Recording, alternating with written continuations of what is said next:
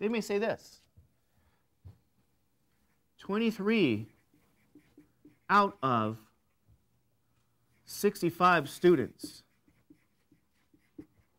said they drink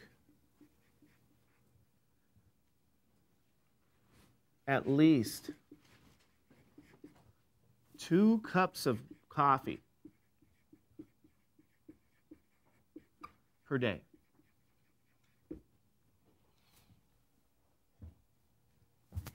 If the margin of error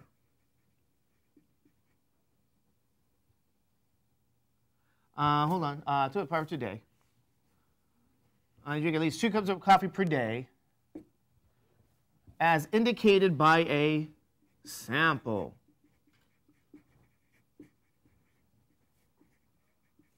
Okay? If the margin of error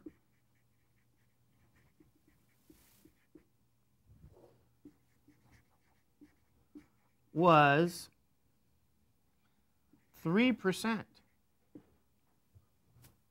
estimate the proportion of students that drink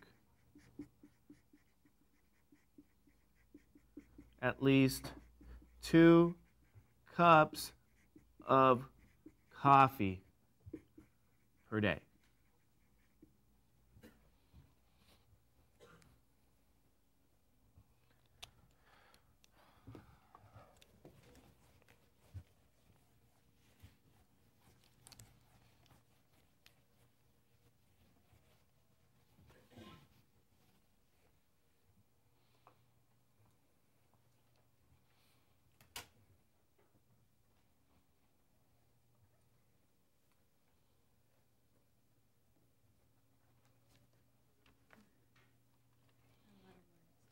A lot of words. You know what? People have told me, I've had someone ask me this question. Somebody once told me, can you show me how to do this without reading? And I always say, if I could do that, I'd be richer than Bill Gates. I'd bottle it, and I'd what? Sell it.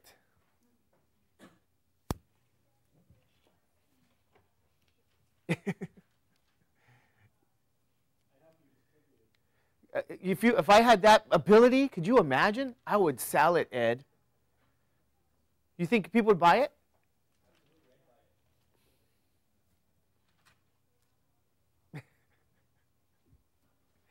So let's think about this. What do you guys think is happening? This is where you guys say, oh, these problems are hard. Is it the 2? Is it the... Well, what do they ask you to do, first of all? Well, before that, what did they ask? Estimate. Estimate what? Proportion. What's your format? P hat minus the error, less than P hat, plus the error. See what I mean?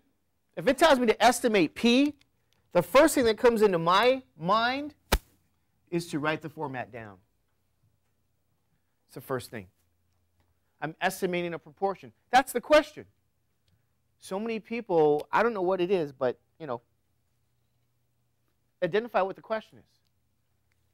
Because that's what they're asking. Right? So if it says estimate a proportion, this is my format. You see why I wrote it down? And then what? And then where do I go from here? I determine 2 values. What values do I determine? P hat and the margin of error. If I do that, I'm done. Because then I add and then I subtract. Is that right? Okay. So who can tell me what's the margin of error?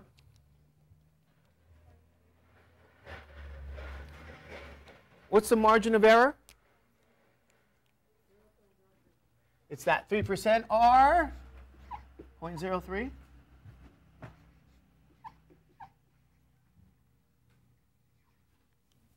Okay? 3% or 0.03. Anybody have any questions on that? How do you know that that's the margin of error? They just told you. I mean, they didn't tell you. It says it. Okay? Huh? I know what it is. Oh, it's those math people. They're trying to trick you. It's not 3% really. Right? All right, what else? What do you have to get? The sample what? Remember, think of voting. We have to know how many successes and how many are total in the sample. They told me this was a sample. How do I know? As indicated by a sample. So, what am I going to use? What am I going to use?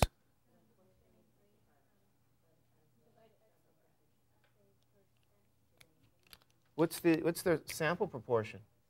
P hat by definition is the number of successes divided by the total. Total in the sample. Can you guys tell me how many people are in the sample? How many students? Is it 65? Then how many successes are there? There's 23? But what in the world does this 2 mean? What do I do with the 2? Huh? I don't do anything with the 2? Are you sure? You're positive I don't do anything with that 2. That 2 has to, this is a math class. Anytime you see a number, you plug it in somewhere. No? Then why did they put this here? Exactly, they're going to confuse you. Because they want you to get it wrong. But what's the real reason? In life, if you are interested in students and coffee, and you want to say a proportion of students drink coffee, that idea of drinking coffee you have to really define. The problem is we have to define things well. We have to be clear. And the irony is we are usually so used to things being vague. We like it that way. We're comfortable that way. But the moment you are clear, if you don't notice this in your life, the moment you are crystal clear with people, you want to know how they feel? Other people feel very threatened. Do you guys notice that? When you are clear about something, or you try to be clear, other people get really threatened by that. You ever notice, or is it just me? Why do you think they get threatened by you being crystal clear about things? Because there's no room for what? There's no room. And people don't like that.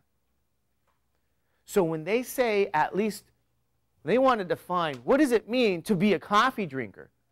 See this, Claudia? What it means to be a coffee drinker isn't that you have 1 cup a day. It isn't that you have 1 cup every 5 days. They're defining it to be what? At least 2 cups of coffee per what? Per day, okay? So when they give you that added, this is where students look at this and go, forget it. When they give you the added information, it's only because they're trying to be clear with what it means to be a coffee drinker. At least 2 cups a day. Do you ever even think about that? About what would it mean to be a coffee drinker? See? And even that is something that other people will debate. Well, I think it should be 1 cup, but that's not the point. The point is you are defining what it means to be a what? Coffee drinker. And so all of this still applies. So you don't do anything with the 2. The 2 is just putting your problem in its proper context. It's just clarifying things. So, okay, then what is this 23 over 65? Point what? 3, 5, 4. Okay. Yeah, this is the story. Round to the nearest thousand. Yoshi says thousands, we'll go with thousands. Why do we say thousands, Yoshi? Moshe, sorry. See this? This is the nearest tens, hundreds, right? Okay, so you want to go 1 digit to the right. Okay, so 0.354.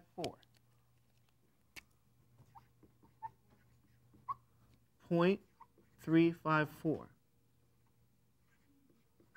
Okay? So what do you get as an answer? Point what? 0.324. Less than P, less than 0.38 what? 4. So here's what's going on.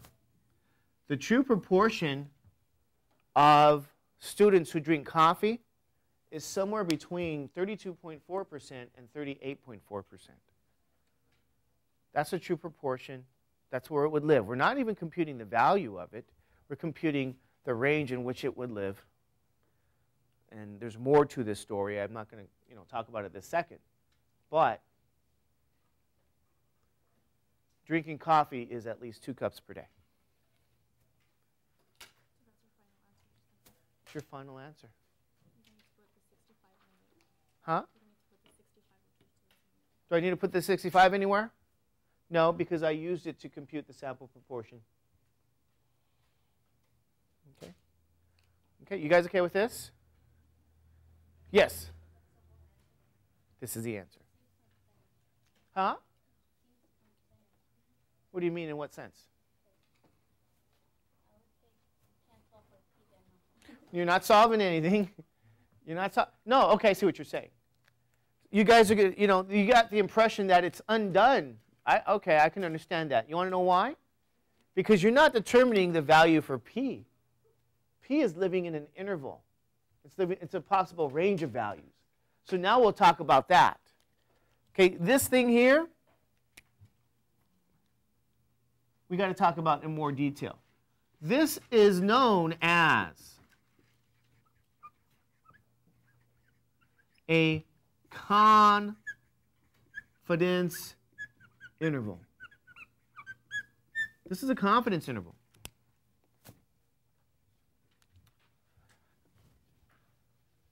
Because the real nature of a question that they'll give you, how they'll really give it to you, the actual language, can look like this. Okay? You guys ready for the actual language of what they'll give you? All right, what are you guys interested in? Let's think about this. What do you care about in terms of proportion? You guys care about anything in terms of proportion?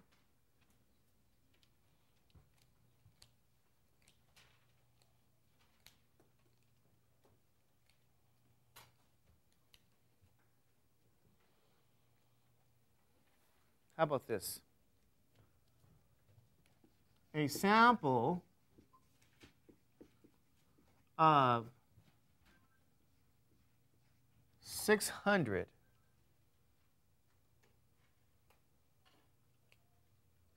what?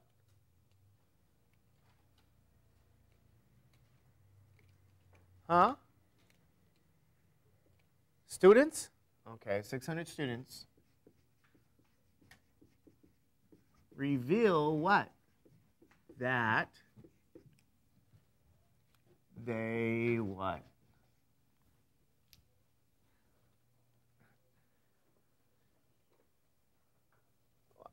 Let's see, now let's say a sample of 600 students.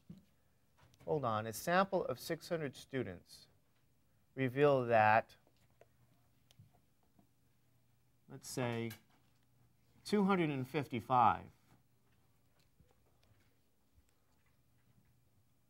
study more than 8 hours per week on statistics. Why do you guys laugh? Exactly. Now, if you studied 9 hours, that means you're counted as a success. If you studied 10 or 12, you're counted. Okay? Just like drinking at least 2 cups of coffee, some people can drink 3, 4, 5. So a sample of 600 students revealed that 255 study more than 8 hours per week on statistics. Oh, should we change that to 18? 18, right? Okay, 18.